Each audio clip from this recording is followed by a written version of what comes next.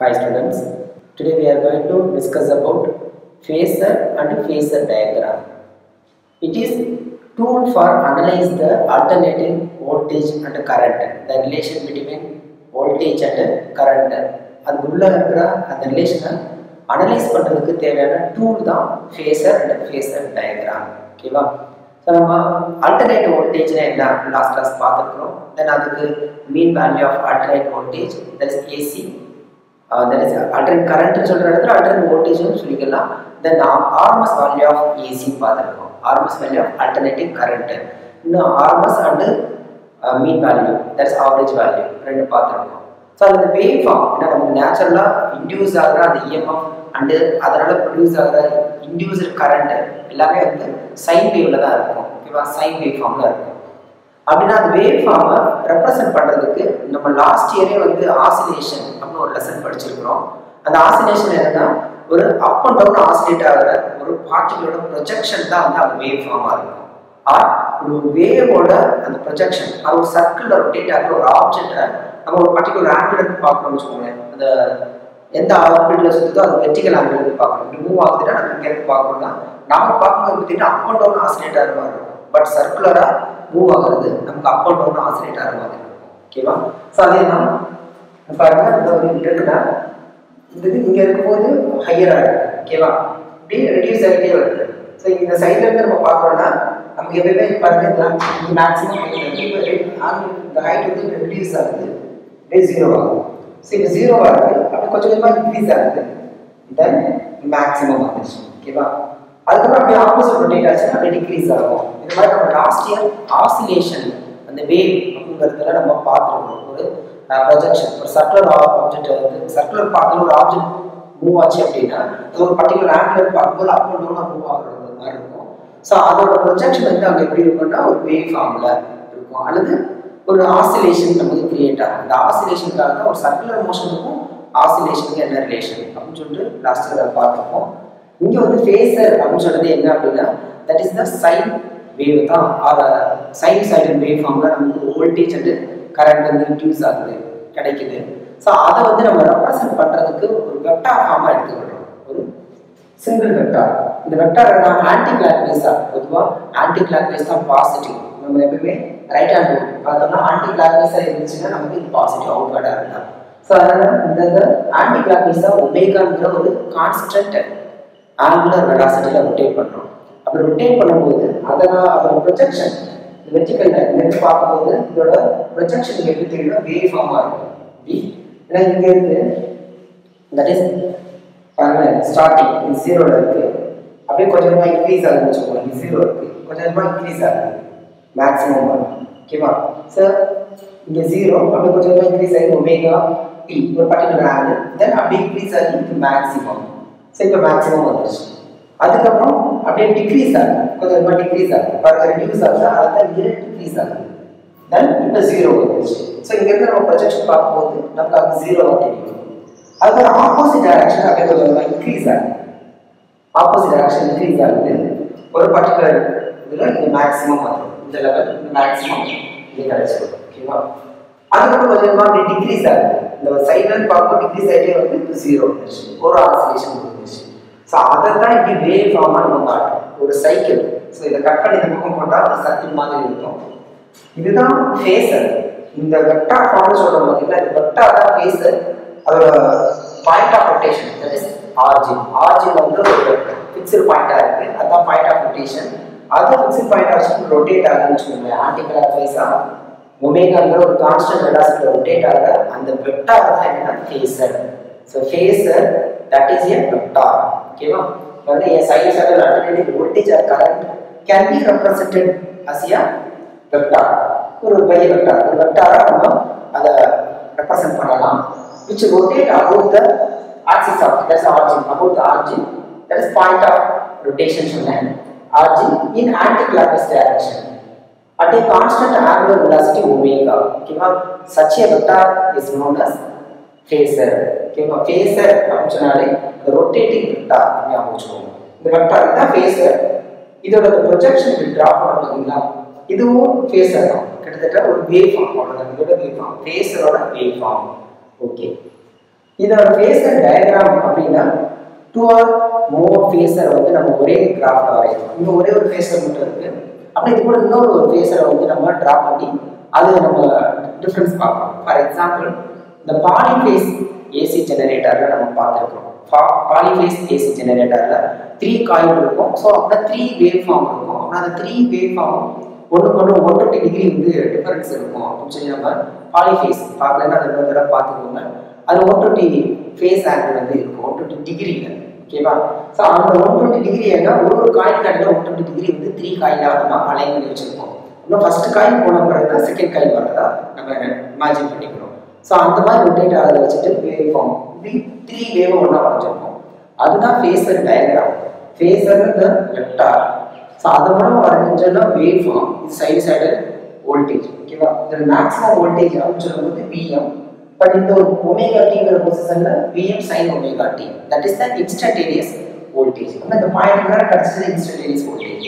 இப்போ 2 or 3 phasor வந்து ஒரே கிராஃப்ல வரைஞ்சு நம்ம அதை பத்தி டிஸ்கஸ் பண்றோம். அதுக்குள்ள ஃபேஸ் ஆங்கிள், ஃபேஸ்னால ஆங்கிள் அர்த்தம்னு வச்சுக்கோங்க. ஸோ ஃபேஸ்னா ஆங்கிள் அப்படின்னா அந்த ஆங்கிள் டிஃபரன்ஸ். ஸோ அதான் ஃபேஸ் டிஃபரன்ஸ் அப்படின்னு சொல்லுவாங்க. ஸோ அப்படின்னா ரெண்டுக்கு இடையில இருக்கிற அந்த இதுதான் நமக்கு ரெப்ரசன்டிங் ஆங்கிள். தட் இஸ் ஹரிசாண்டலா இருக்கிறது. அது வந்து ஒமேகா டில தட் இஸ் ஒமேகா டினா தீட்டான்னு அர்த்தம். Omega is equal to theta by D. தப்போ theta is equal to omega t. ஆனால் ஒமேகா டி ஆங்கிள் இருக்கும்போது அதோட இன்ஸ்டன்டேனியஸ் வோல்டேஜ் வந்து Vm sin ஒமேகா டி அப்படின்னு சொல்லுவோம். தட் இது மேக்ஸிமமா இருக்கு 90 degree. So theta is equal 90 அப்படின்னா மேக்ஸிமம். ஏன்னா சைன் டேர்ம் அப்படின்னா Vm. இது இந்த பக்கம் இருந்துச்சுன்னா 180 தீட்டா இஸ் ஈக்குவல் 180. அப்போ இந்த பாசிட்டிவ் எக்ஸ் ஆக்சிஸ்ல இருந்து தான் மார்க் பண்ணணும் ஆங்கிள். அப்படின்னா 180 அப்படின்னா அங்கே வந்து ஒரு வியூ 0 தட் இஸ் yes இங்க இருக்கும். இதான் 180. அப்புறம் 270 ல -1 வரும். இதான் 270. this is 180 சொல்லும்போது sin 180 0 தான். அங்க 270 சொல்லும்போது -1 வரும். அதுதான் நெகட்டிவ்ல மேக்ஸிமம். ஓகேவா? தட் இஸ் -Vm வரும். வேற +Vm -Vm இதுக்குள்ள ஆசிலேட் ஆகிட்டே இருக்கும். ஸோ அந்த ஆசிலேஷன் தான் இந்த சைனிங் வேவா நம்ம வேவ் ஃபார்ம்ல வரையணும். ஓகேவா? ஸோ இதுல இந்த length of the phasor, the length of the phasor is the maximum voltage or maximum current. அது எதை ரெப்ரசன்ட் பண்ணுதோ அதோட value. the total length or maximum length வந்து maximum value of the given one. that is voltage சொல்லிட்டாங்கன்னா Vm sin omega t னா Vm is equal to the length. இது current Im sin omega t or Im maximum current sin term சொல்லுவாங்க. omega t or omega t plus pi ஏதோ ஒரு phase difference இருக்கிறத concept காட்டலாம். So அப்படின்னா இந்த இடத்துல மேக்ஸிமம் இந்த ஃபேஸரோட டோட்டல் லென்த் தான் maximum value of the voltage R current. Okay, இது ரொட்டேட் ஆகிற அந்த ஆங்குலர் வெலாசிட்டி இருக்குல்ல, ஒமேகான்ற angular velocity is the angular frequency of the wave form R alternate voltage. அந்த ஆல்டர்னேட் வோல்டேஜோட ஆங்குலர் ஃப்ரீக்வன்சி தான் என்னன்னா ஒமேகா. இங்கே angular velocity that is constant angular velocity, that velocity is equal to angular frequency. wave form வரும்போது frequency consider பண்ணுவோம். ஒரு செகண்ட்ல எத்தனை oscillation complete பண்ணுது, அப்போ ஒரு செகண்ட்ல எத்தனை ரொட்டேஷன் ஒரு சுத்திச்சு. ஸோ 1 then 2 இது மாதிரி இது செகண்ட் சர்க்கிள். இது மாதிரி ஒரு செகண்ட்ல எத்தனை சைக்கிள் கம்ப்ளீட் பண்ணுதோ அத்தனை வேவ் ஃபார்ம் இருக்கும். ஓகேவா? ஸோ அதுதான் ஆங்குலர் ஃப்ரீக்வன்சி சொல்லுவோம். Omega is equal to angular frequency. Velocity சொன்னதா ஃப்ரீக்வன்சியா வேவ் ஃபார்ம் மாத்திக்கிட்டோம். ஓகேவா? தென் இந்த எக்ஸ் ஆக்சிஸ் பாசிட்டிவ் எக்ஸ் ஆக்சிஸ்ல இருந்து ஒரு பர்టిక్యులர் இன்ஸ்டன்ட்ல அதோட ஆங்கிள் எவ்வளவு இருக்கும், that is the omega t னு மென்ஷன் பண்ணிருக்கோம். அதுதான் face of the phasor at that instant. அந்த இன்ஸ்டன்ட்ல அந்த ஃபேஸரோட ஃபேஸ் அவ்வளவு இருக்கு, அவ்வளவு தூரம் டிராவல் பண்ணிருக்கு அப்படின்னு அர்த்தம். ஓகேவா? சோ இதெல்லாம் பாயிண்ட்ஸ் ஆஃப் கொடுத்திருப்பாங்க. தென் ஃபேஸர் டயகிராம் அப்படி சொல்லும்போது 2 or more ஃபேஸ் இந்த ஃபேஸர் எல்லாம் ஒரு இது ஒன் மட்டும் காமிச்சிருக்கோம். இது மாதிரி 2 or more ஃபேஸரை ஒரே கிராஃப்ல வரைஞ்சு அதுக்குள்ள என்ன ரிலேஷன் சொல்லி டிஸ்கஸ் பண்ணா அது ஃபேஸர் டயகிராம். ஓகேவா? ஃபேஸர் டயகிராம் இந்த டயகிராம் which shows காட்டுது எந்த சோர்ஸ் பண்ணுது அப்படின்னா shows various phasor and their phase relations is called phasor diagram. ஆனா various phasors நிறைய phasors ஒரு 2 or 3 நம்ம பாலிஃபேஸ் ஜெனரேட்டர்ல 3 காமிச்சிருக்கோம். 3 காயில் இருக்கிறனால 3 வேவ் ஃபார்ம் வரைஞ்சு காமிச்சிருக்கோம். இங்க வந்து 2 மட்டும் தான். ஏன்னா நம்ம அதுக்கு அடுத்து இப்போ இந்த கிளாஸ்க்கு அடுத்த கிளாஸ்ல நம்ம என்ன பார்க்க போறோம்னா ஒரு ரெசிஸ்டர், இண்டக்டர், கெப்பாசிட்டர் இதெல்லாம் வந்துட்டு ஒரு ஆல்டர்னேட் வோல்டேஜ் கொடுக்கும்போது கரண்ட் எப்படி போகுது. ஏன்னா அந்த alternate voltage that is V is equal to Vm sin omega t. இதுதான் applied voltage. அது கான்ஸ்டன்ட். applied voltage நான் கொடுக்குறேன். அந்த டிவைஸ் எல்லாம் கரண்ட் எப்படி அதை பெர்மிட் பண்ணுது அப்படின்னா கரண்ட் ஒரு சிலது கண்டக்ட் பண்ணும், ஒரு சிலது கொஞ்சம் டிஃபரன்ஸ் இருக்கும். அந்த ஃபேஸ் டிஃபரன்ஸ் அது சரியா கண்டக்ட் பண்ணாது. அதை பத்தி நம்ம அடுத்த கிளாஸ்ல டிஸ்கஸ் பண்ணுவோம். அதுக்காக தான் இந்த இதை நம்ம இப்போ பார்க்கணும். ஓகேவா? ஸோ அப்புறம் கரண்ட்டுக்கு வோல்டேஜுக்கு என்ன ரிலேஷன், அதுதான் ஃபேஸர் டயக்ராம். ஆனால் பொதுவாக ஃபேஸர்ஸ் அது என்ன ஃபேஸராக இருக்கலாம். நம்ம பாலிஃபேஸ் சொன்னோம் பார்த்தீங்களா, அதில் ஒன்லி வோல்டேஜ் மட்டும்தான். 3 காயில் இருக்கு, 3 காயில் இன்டியூஸ் ஆகிற ஒரு 3 இஎம்எஃப் இன்டியூஸ் இஎம்எஃப் மட்டும்தான் ட்ரா பண்ணியிருக்கோம். அப்படின்னா அது ஒவ்வொருமே வந்து வோல்டேஜ் ஃபேஸர். இங்கே current phasor and voltage phasor ரெண்டு பேர். வோல்டேஜுக்கு கரண்ட்டுக்கு ரிலேட் பண்ணுறோம், அங்கே வோல்டேஜுக்கு ரிலேட் பண்ணுறோம். ஒரு 3 காயில், ஸோ 3 காயில்ஸில் இன்டியூஸ் ஆகிற அந்த இஎம்எஃப்குள்ள ரிலேஷன்ஸ் பார்க்குறோம். அப்படின்னா ஃபேஸர்ஸ் டிஃப்ரெண்ட் ஃபேஸஸ், வேரியஸ் ஃபேஸர் அது எதுவாக வேணாலும் இருக்கலாம். And there face relations. Face ரிலேஷன்னா ஃபேஸ்னா angle. So அப்போ இதை விட அது எவ்வளோ டிகிரி முன்னாடி இருக்கு அல்லது டிஃபரன்ஸ் இருக்கு பின்னாடி இருக்கு. ஸோ பிகைண்ட் அப்படின்னா பின்னாடி இருக்குது. அது லேக் பிகைண்ட் அப்படின்னு சொல்லுவாங்க. லேக் பிகைண்ட் அப்படின்னா பின்தங்கி வர்றதுன்னு அர்த்தம். ஸோ ஃபார்வர்டாக போகிறத அகல்னு சொல்லுவாங்க, அது லீடுன்னு சொல்லுவாங்க. ஸோ லீடு அப்படின்னா முந்திட்டு போகுது. ஓகேவா? ஸோ எவ்வளோ டிகிரி முந்திட்டு போகுது, லீட் பண்ணுது, எவ்வளோ டிகிரி லேக் ஆகுது. இந்த மாதிரி டிஃபரன்ஸ் வோல்டேஜ் லீட் பண்ணுதா இல்லைன்னா கரண்ட் லீட் பண்ணுதா. இப்போ கரண்ட் லீட் பண்ணிச்சுன்னா வோல்டேஜ் லேக் ஆகுதுன்னு அர்த்தம். அப்புறம் வோல்டேஜ் லீட் பண்ணிச்சு அப்படின்னா கரண்ட் லேக் ஆகுது. ரெண்டுமே லீட் பண்ணலை, ஒரே மாதிரி தான் போகுது. வோல்டேஜ் கூடும்போது கரண்ட்டும் கூடுது. அப்படின்னா வோல்டேஜ் இன்க்ரீஸ் ஆகும்போது கரண்ட் இன்க்ரீஸ் ஆகுது. ரெண்டும் ஒரே மாதிரி. 0 ஆகும்போது வோல்டேஜ் 0, கரண்ட் 0. வோல்டேஜ் மேக்ஸிமம் ஆகும்போது கரண்ட் மேக்ஸிமம். அப்புறம் வோல்டேஜ் வந்து அப்படி டிக்ரீஸ் ஆகி 0 ஆச்சுன்னா அப்போ கரண்ட் 0 ஆகுச்சுன்னா ரெண்டுமே ஒரே ஃபேஸில் இருக்குன்னு அர்த்தம். இன் ஃபேஸ். அது ஓம்ஸ் லால கிட்டத்தட்ட ஒபே பண்ணுற மாதிரி. ஓகேவா? அப்படியே இன்க்ரீஸ் ஆகி அப்படியே ஓம்ஸ் லால தான் voltage is directly proportional to current, இல்லைன்னா current is directly proportional to voltage. அப்படிதான் சொல்லலாம். ஓகேவா? எஸ். அப்படின்னா இங்கே கரண்ட்டையும் வோல்டேஜ் தான் நம்ம இங்கே கம்பேர் பண்ணுறோம். பட் டெஃபினிஷன் என்ன சொல்கிறாங்கன்னா இந்த டயக்ராம் விச் ஷோஸ் வேரியஸ் ஃபேஸர்ஸ். எந்த ஃபேஸர்ஸ் வேணாலும் இருக்கலாம், அது வோல்டேஜாக இருக்கலாம், கரண்ட்டாக இருக்கலாம். பட் அந்த டிவைஸ் கொடுக்கு. ஓகேவா? and their phase relations is called phasor diagram காமிச்சிருக்காங்க. இப்போ பாருங்க, ஐங்கிறது ஒரு பை. இதில் பார்க்கும்போது நமக்கு தீட்டா இஸ் ஒமேகா டி. ஓகேவா? ஸோ இதுதான் voltage we. Instantaneous வோல்டேஜ்னால small number விஆ காமிச்சிருக்கோம். Okay? S. இதுதான் கரண்ட், இன்ஸ்டன்டேனியஸ் கரண்ட். ஸோ இது ஒமேகா டி இதில் ஸ்டார்டிங். இது ஒமேகா டி விட கிரேட்டராக இருக்குது. எப்பவுமே ஆங்கிள் நம்ம எப்படி ஆன்டி கிளாக் வைஸை தான் மார்க் பண்ணணும். ஓகேவா? ஸோ அப்போ இந்த ஆங்கிள் இந்த கரண்டோட ஃபேஸர் ஐன்னு போட்டுருக்கோம். That's O. OA is the voltage phasor, OB is the current phasor, கரண்டோட phasor. ஓகேவா? alternate current. That is omega t plus pi ன்னு அர்த்தம். ஓகேவா? இது வரைக்கும் omega t, this is pi. so omega t plus pi. அதாவது இது பாருங்க, இந்த லென்த் இந்த இடத்துல இருக்கிறது வந்து instantaneous current Im sin omega t plus pi அப்படின்னு சொல்லியிருக்கோம். then இதோட instantaneous, okay, இந்த instantaneous voltage Vm sin omega t தான். ஏன்னா இந்த x axis ல இருந்து பாசிட்டிவ் x axis ல இருந்து இந்த ஃபேஸரோட ஆங்கிள் omega t மட்டும் தான். therefore இது omega t. ஆனா இது கரண்ட் வந்து omega t plus pi இருக்கு. அதனால தான் Im sin omega t plus pi ன்னு சொல்லியிருக்கோம். சோ இப்போ ரெண்டு ஃபேஸ் டிஃபரன்ஸ் எவ்வளவு அப்படி பார்த்தோம்னா sin க்கு அப்புறம் வந்து பாத்தீங்களா இந்த ஆங்கிள், அந்த ஆங்கிள் டிஃபரன்ஸ் தான் ஃபேஸ் டிஃபரன்ஸ். அப்படின்னா கரண்டோட value that is omega t plus by minus வோல்டேஜோட அந்த ஆங்கிள் ஒமேகா டி. ரெண்டு டிஃபரன்ஸ் பார்த்தேன் அப்படின்னா ஃபேஸ் டிஃபரன்ஸ் டெல்னு வச்சுக்கலாம். ஓகேவா? டெல் டிஃபரன்ஸ் தென் ரெண்டு கேன்சல் ஆகும். So by is the face difference. So நம்ம பைங்கிறது தான் ஃபேஸ் டிஃபரன்ஸ் யூஸ் பண்ணுவோம். அதில் இந்த டெல்னு சொல்லல, by is the face difference. So by தான் எவ்வளோ ஃபேஸ் டிஃபரன்ஸ் இருக்கு அப்படின்னு சொல்லிட்டு நம்ம கால்குலேட் பண்ணுறது. பார்த்தா தெரிஞ்சு ஃபேஸ் டிஃபரன்ஸ்னால ஆங்கிள் டிஃபரன்ஸ்.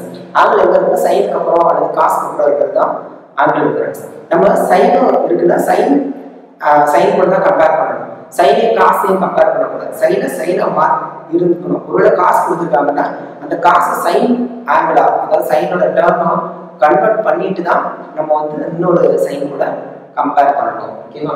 ஸோ அப்படி கம்பேர் பண்ணும்போது அதை டிஃபரன்ஸ் பண்ணுறோம், அதை கம்பேர் பண்ணுறோம். அதை வச்சு எவ்வளோ வந்து யார் லீட் பண்ணுறா யார் லேக் ஆகிறான்னு தெரிஞ்சுக்கணும். இதில் பார்த்தா தெரிஞ்சு பாருங்க, ஃபர்ஸ்ட் யார் லீட் பண்ணுறாங்க, கரண்ட் தான் லீட் பண்ணுது.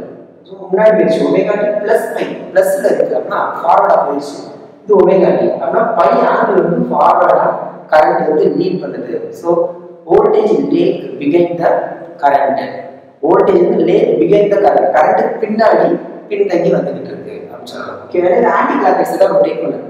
நம்ம ஆங்கிள் எல்லாமே ஆன்டி கிளாக் வைஸ் தான் எடுப்போம். So anti clock wise rotate பண்ணுது. So lakh பிகைன் the current. Voltage வந்து லேக் பிகைன் த கரண்ட். ஓகேவா? அதான் பாருங்க, இதான் 0. இது வோல்டேஜ் உடைய வேவ் ஃபார்ம். இது ஐ சொல்லியிருக்கோம், கரண்டோட வேவ் ஃபார்ம். ஸோ வோல்டேஜ் வந்து 0ல ஸ்டார்ட் பண்ணுறதுக்கு முன்னாடி கரண்ட் வரணும் எவ்வளோ particular angle, that is by. Difference வந்து முந்தி வந்துச்சு. ஒரு ஃபார்வர்ட் இங்கே வந்துச்சு. ஆரம்பம் வந்து பாசிட்டிவாக ஸ்டார்ட் பண்ணுது. ஆனால் இது 0. அதுக்கப்புறம் பார்த்தீங்கன்னா இது வந்து மேக்ஸிமம் போயிட்டு அப்படி டிக்ரீஸ் ஆகுது. ஆனால் அப்போ தான் இன்க்ரீஸே ஆகுது. மேக்ஸிமம் போகும்போது இது ஒரு வேல்யூ. இந்த டிஃபரன்ஸ் தான் பை. இந்த பை எப்பயுமே இருந்துகிட்டே இருக்கும். ஸோ ரெண்டு கடையில் இந்த பை டிஃபரன்ஸ் இருந்துகிட்டே இருக்கும் ஒவ்வொரு பொசிஷன்லையும். ஓகேவா? ஸோ மேக்ஸிமம் இந்த மேக்ஸிமம் இதுக்குள்ளே தான் பை. மேக்ஸிமம் பொசிஷனுக்கு மேக்ஸிமம், அது இந்த பொசிஷன்னா இந்த பொசிஷன். ஒரு 0 தான் இதோட, இது 0வா அது 0. இந்த ரெண்டு பேர் தான் கம்பேர் பண்ணணும். எப்பவுமே இது பையாகவே இருக்கும், ஒரே மாதிரி இருக்கும். ஏன்னா பை ஃபேஸ் டிஃபரன்ஸ் இருக்கிறதா இருக்கும். அதாவது 0ல இருந்து ஸ்டார்ட் ஆகும். யார் வந்து லீட் பண்றாங்களோ அவங்க ஏற்கனவே பாசிட்டிவ்ல டிராவல் பண்ணிடுவாங்க. அது மேலே இதை வந்து எப்பயுமே நம்ம இப்படி தான் ட்ராப் பண்ணுவோம். ஓகேவா?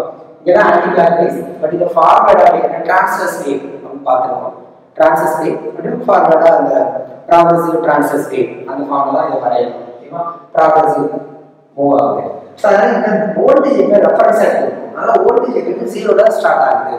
0ல அதாவது t 0 இருக்குன்னா அப்போ அதோட வேல்யூ 0 தான் இருக்கு அப்படின்னு எடுத்துக்கிறோம். ஸோ வோல்டேஜ் எப்பயுமே ஒரு வேவ் ஃபார்ம் டிராப் பண்ணுறதுனாலே ஃபர்ஸ்ட் இங்க வந்து இது வோல்டேஜா இருக்கும். கண்டிப்பா வோல்டேஜோட வேவை 0 தான் ஸ்டார்ட் பண்ணணும்.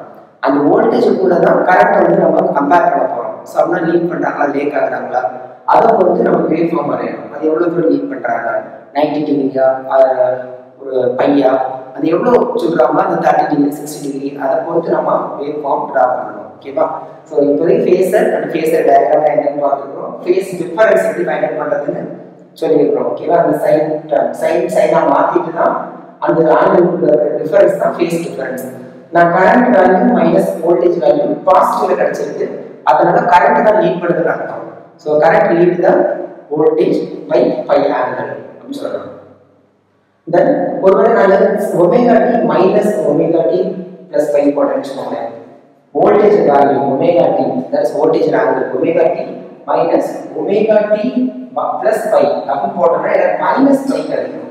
அப்படின்னா இப்போ வோல்டேஜ் வந்து லேக் ஆகுது. ஏன்னா வோல்டேஜ் மைனஸ் கரண்ட் போட்டிருக்கோம். வோல்டேஜ் வேல்யூ மைனஸ் கரண்ட் போட்டிருக்கோம். அது மைனஸ் வந்துச்சுன்னா வோல்டேஜ் வந்து லேக் ஆகுது, நெகட்டிவ்னு அர்த்தம். அதனால இங்கே current angle minus voltage angle அப்புறம் பாசிட்டிவ் வந்து அப்போ கரண்ட் லீட் பண்ணுது.